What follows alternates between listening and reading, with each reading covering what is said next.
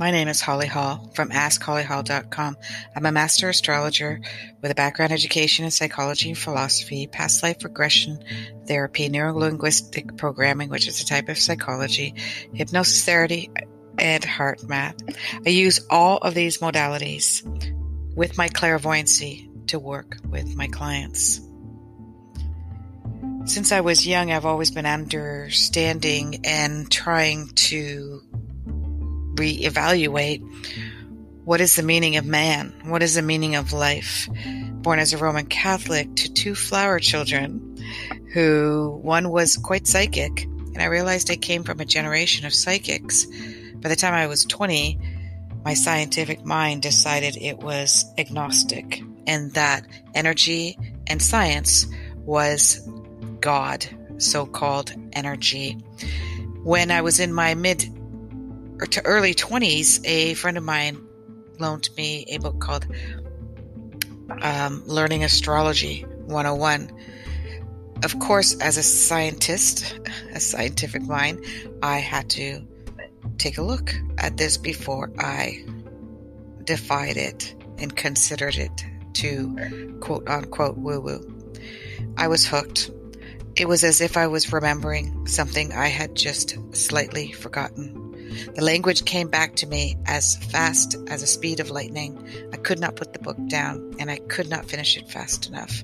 The science, the math, the glyphs, the hieroglyphics, everything came to life for me. My clairvoyancy and my ability to see souls on a deep level became even stronger. By now, I have developed a science, psychological, and clairvoyant way of looking at people's souls. When people ask me, "What do you do, Holly, for a living?" I say, I discover the meaning of life while I discover the meaning of others and coach them on that journey. I hope that you will enjoy the show and that it helps elevate you during your journey as well. Namaste.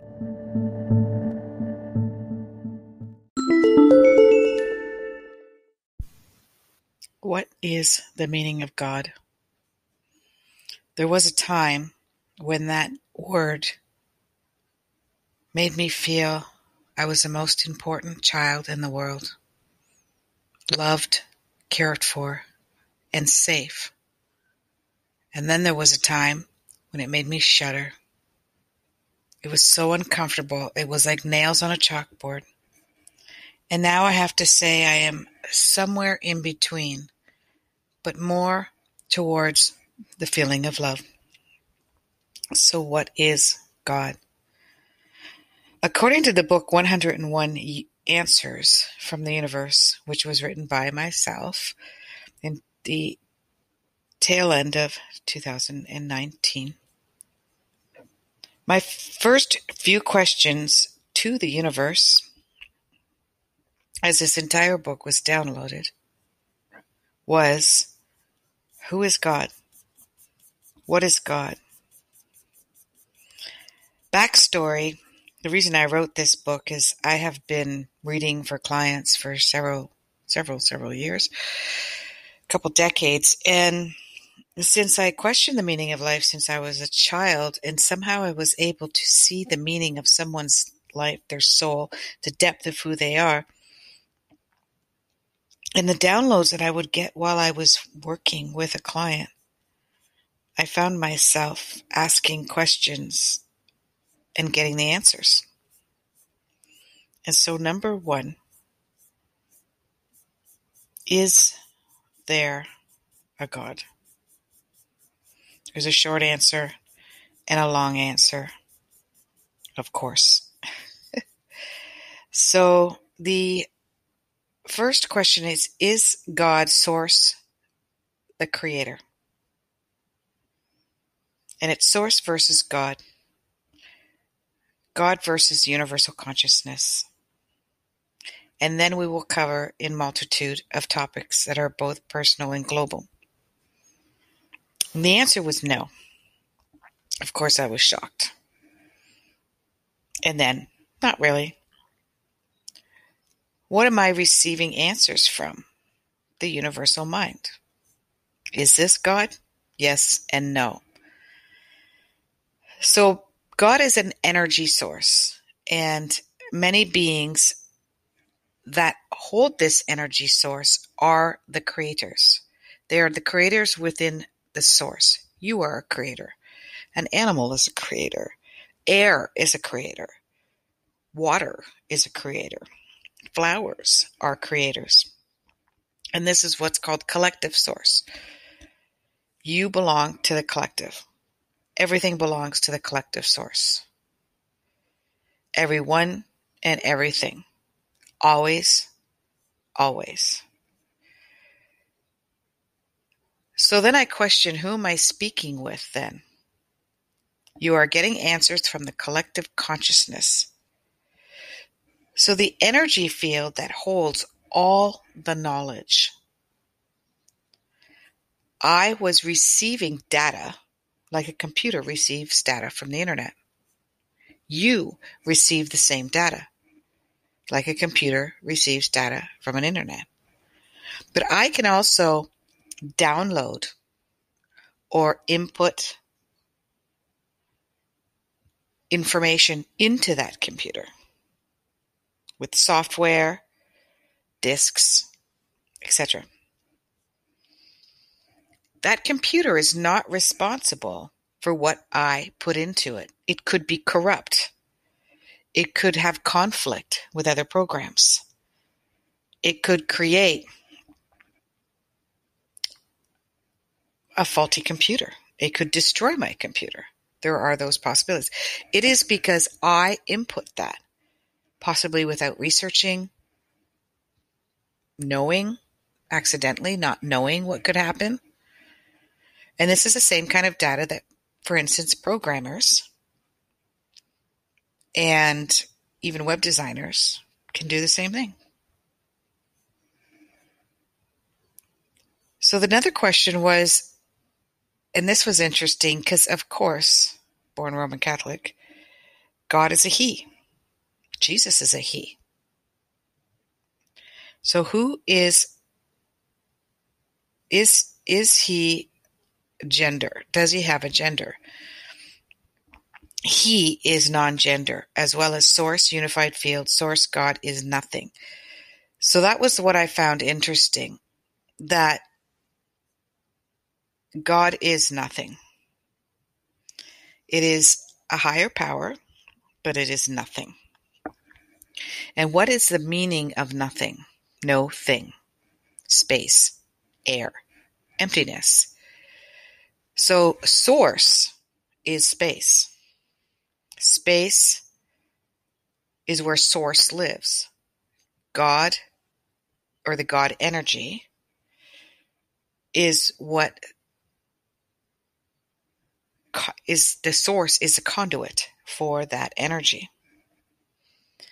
So since source is space, and space is in everything, as everything is argumentally 99.99% emptiness, that is where God and source resides. That's where the universal intelligence lives. That's where it speaks through you, and you have access to this. So that means God and source is everywhere. So let me try to explain this. So space fills everything. Therefore, God, source, intelligence, universal consciousness is 99.99% of everything, including you, which is also God, source, universal mind. Okay, try to keep up. I know it's hard. It's hard. Even I was like, boggled. We do not mean to sound redundant. We are just trying to make it clear so that you understand what is being said. The problem is that many humans, and only humans do this. Only humans do this. Only humans do a lot of things, which I will talk about in other episodes. Only humans drink milk from another animal. There are exceptions. We have seen document proof of a puppy feeding kittens who had lost their mother. However, After weaning off and no longer needing the mother's milk, only humans continue to drink another animal's milk. In fact, only humans turn that product, which is their creative right to do so, into other products, even molecular and chemically altering and possibly destroying the original component, the original energy. When man manipulates the original source of energy, it is dangerous.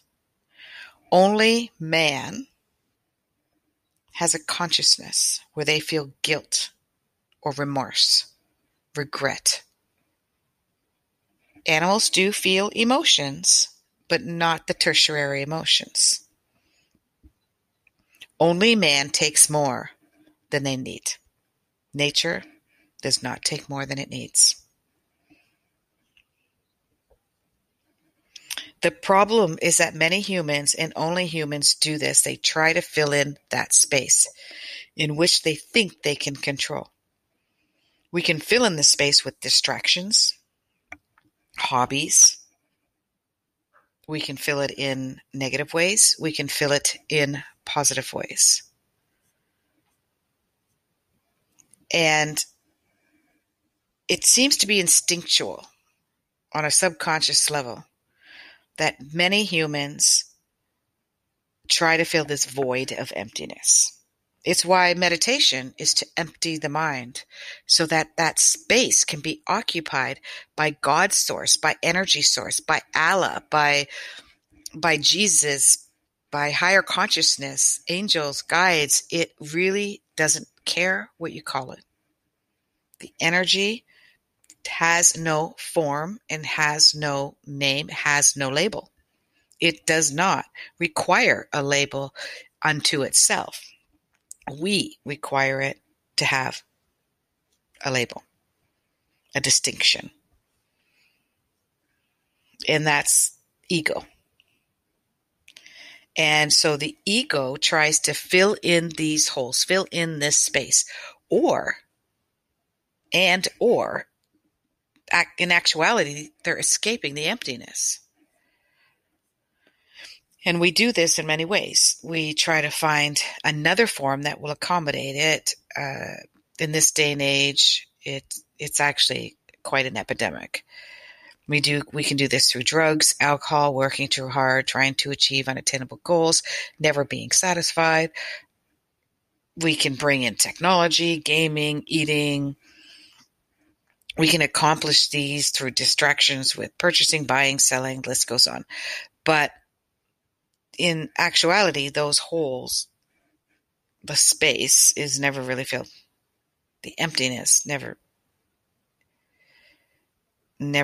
remains filled for too long. It will keep trying to revert back to emptiness. So then we get stuck in this duality of opposition. Full, empty. Light, dark. Heavy, light. Thinking of nothing, consumed with the thoughts of everything. In this duality, while we are neither here nor there, because we are always oscillating back and forth, this is where we feel discomfort. This is where we feel anxiety. This is where we have a sense that we are lost, that we don't know what our purpose is, our mission. Why are we here?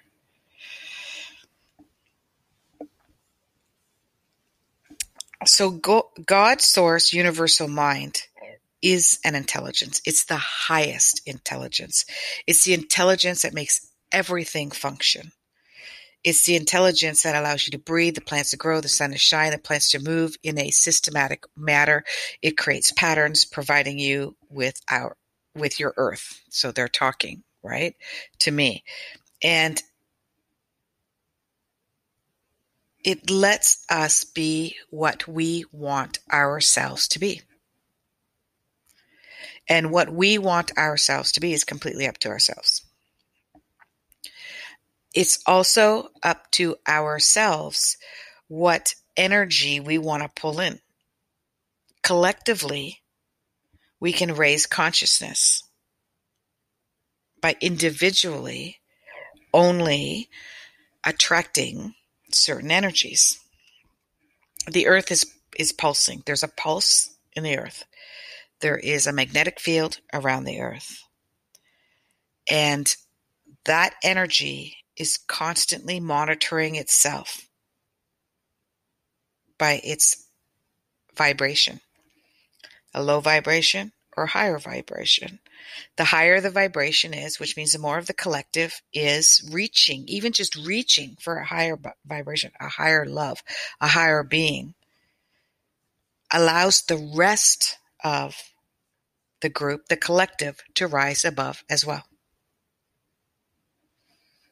The more negativity, the more lowering of the energy, the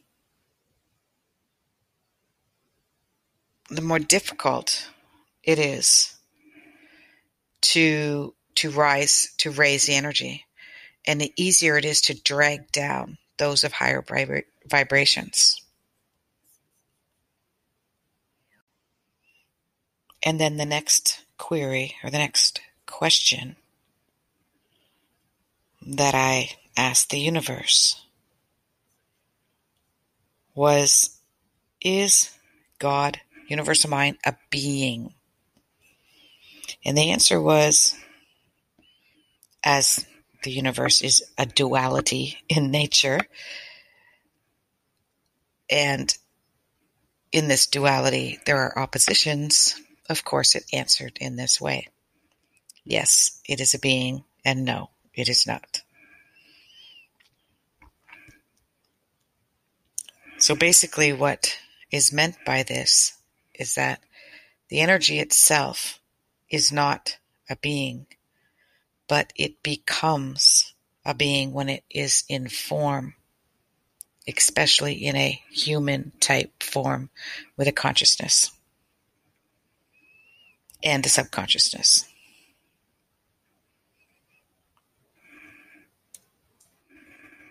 Just as a side note, understand that everything has consciousness, only human type beings and some animals have a subconsciousness.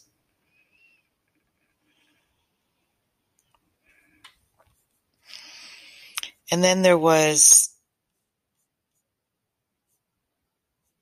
the idea that people would have a hard time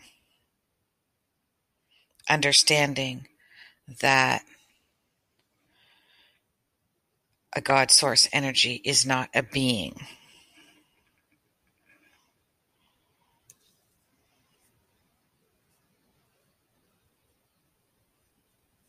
And what I was given is that the prophets, many prophets, Muhammad, Buddha, Jesus, Allah, Krishna, many prophets have come, and there has been documentation of the teachings of these prophets, and that we are attached to our concept, belief or disbelief, of those prophets.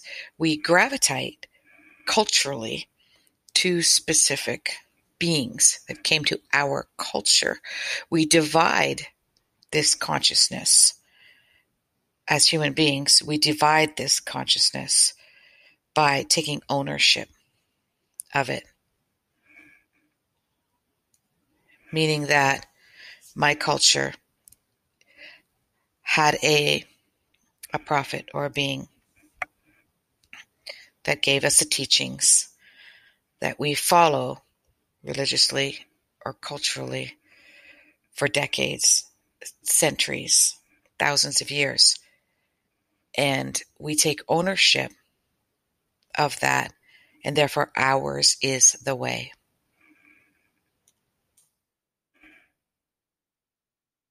what is not an actuality or not a reality is that every single culture or place in history had their deities, had their teachers and their masters. And it's important to understand that each one came from the same source. They are one in the same. And so for humans to subjectify it by claiming it to be the only way to the truth is a lie that the ego lives and breathes and sustains itself with this. And as you know, it is one of the main sources of anger, possessions, war, terrorizing one another, judging, and separating yourselves from that consciousness.